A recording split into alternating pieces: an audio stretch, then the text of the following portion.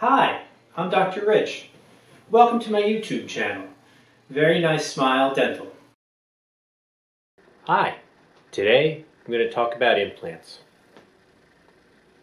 Dental implants, not the other kind of implant. So in simple terms, an implant is a tooth root replacement. Before we start discussing what a dental implant is, first let's review the parts of a tooth. So a tooth has two main parts. There's the top part of the tooth, the part you see when you smile. Dentists call that part the crown of the tooth. The other part of the tooth is the part you can't see, which is the root of the tooth. That's the part that's down in your jawbone, under your gums, and it helps anchor the tooth in. The root of the tooth is very important. It holds up the rest of the tooth. It's kind of like the foundation of a house. It holds the house up even though you don't see it.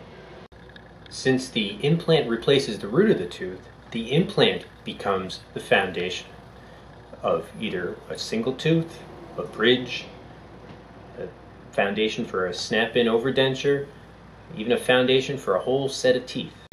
So this is an implant. And how does it work? Let's backtrack a little bit. Have you ever tried to hang a picture up on a sheetrock wall, but there was no stud behind the sheetrock where you wanted to hang the photo? So what do? You have to get a wall anchor. You drill a hole in the sheetrock, you insert the wall anchor, and then you can attach a screw to the wall anchor, which you can then hang your picture off of. An implant works kind of like that, except for a couple differences. Put a screw into wood or into sheetrock, generally the longer the screw, the better it holds. Your jawbone, though, is not made out of wood, it's not made out of sheetrock.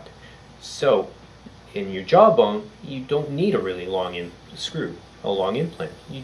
In your jawbone, 1/4 inch implant is more than enough to support a tooth or any type of bridge.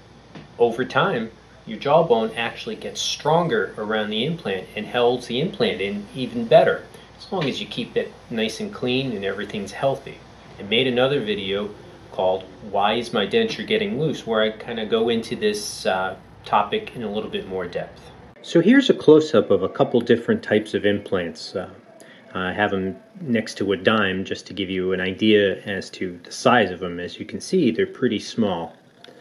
So the implant to the right is what's called a screw type implant. It actually has a thread. I'll try to zoom in a little bit.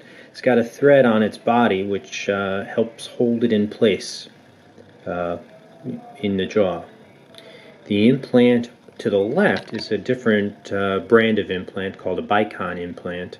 That one's a little bit different. Rather than having screw threads on it, it just has fins. So those little lines you see on it, those are just kind of parallel fins. So that one doesn't get screwed into the jaw. That just gets placed into the jaw, and then the jawbone grows tight against it and locks it into place.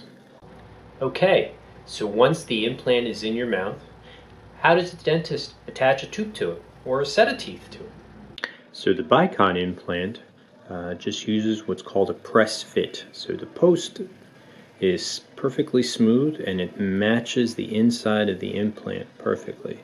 So we just take the implant, take the post, place it down into the implant, press, usually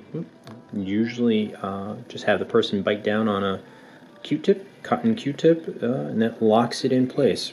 And so now you have a one-piece tooth and post attached to the implant, which is in the jaw, and that stays in place and you can chew on it.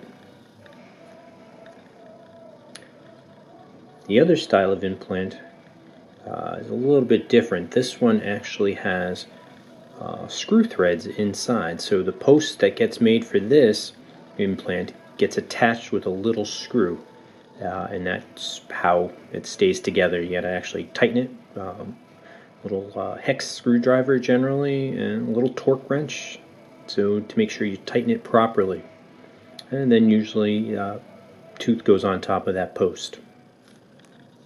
Snap-in overdentures have special factory-made posts that the denture snaps onto. I'm going to cover that in a separate video. So today I explained what an implant is. Please leave any questions or comments below, and please subscribe and hit that like button. Thanks very much for watching. I'll see you again soon. And remember, only you can prevent cavities.